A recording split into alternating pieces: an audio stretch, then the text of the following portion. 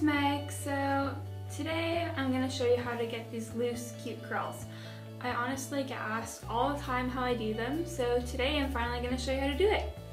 Alright, so I'll see you in a bit.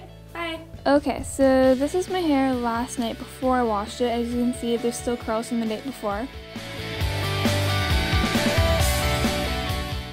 Okay, so now I'm just brushing my hair, getting rid of all the knots and tangles, and making sure it's nice and straight before I start braiding it.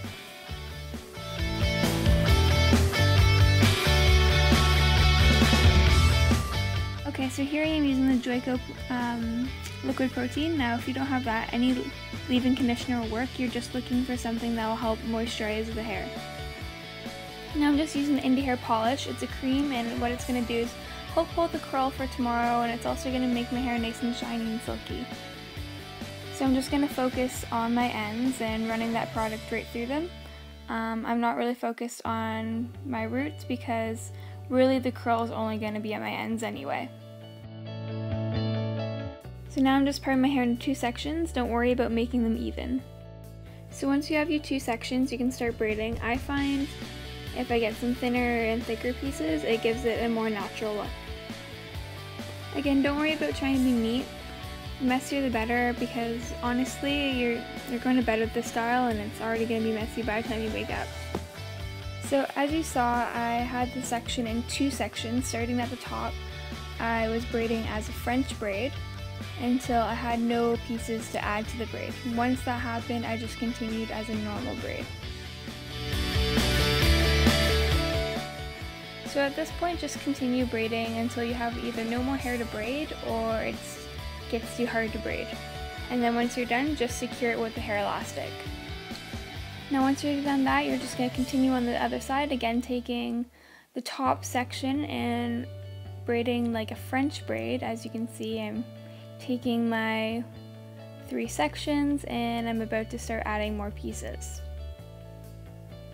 Again, don't worry about trying to be neat. It's not a fashion statement at this point. We're just trying to make the shape of a loose curl, and that way it'll be nice and pretty for tomorrow.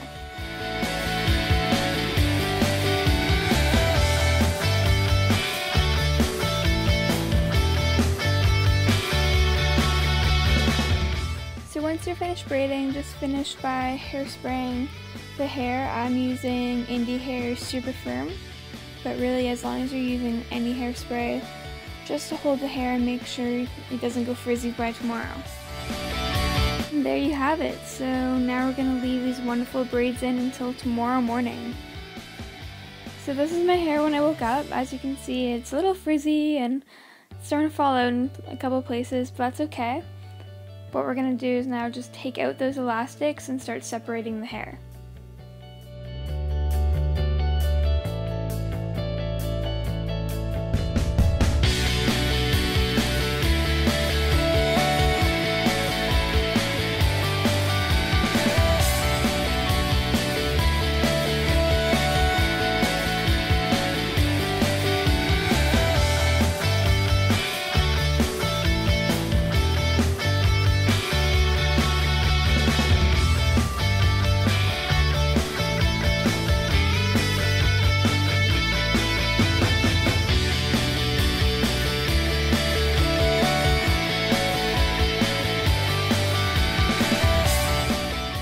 So at this point, all I'm doing is just tousling my hair a little just to blend in some of those pieces that weren't sitting right, and it gives it more of a natural look.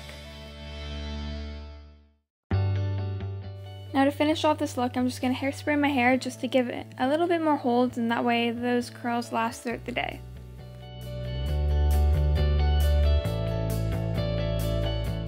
And there you have it. Cute, loose curls, as simple as that.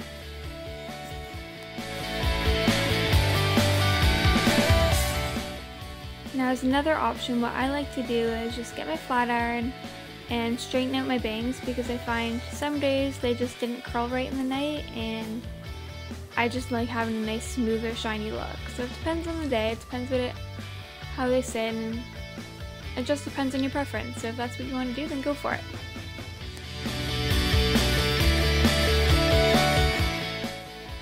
Now after I do that, I just like to spray my hair one last time, especially my bangs, and that way they stay throughout the day. Alright, and here's the finished look. So that was how I got my simple loose curl look. It's like 9 o'clock at night right now, and as you can see, the curl is still intact, which is awesome. So until next time, bye guys!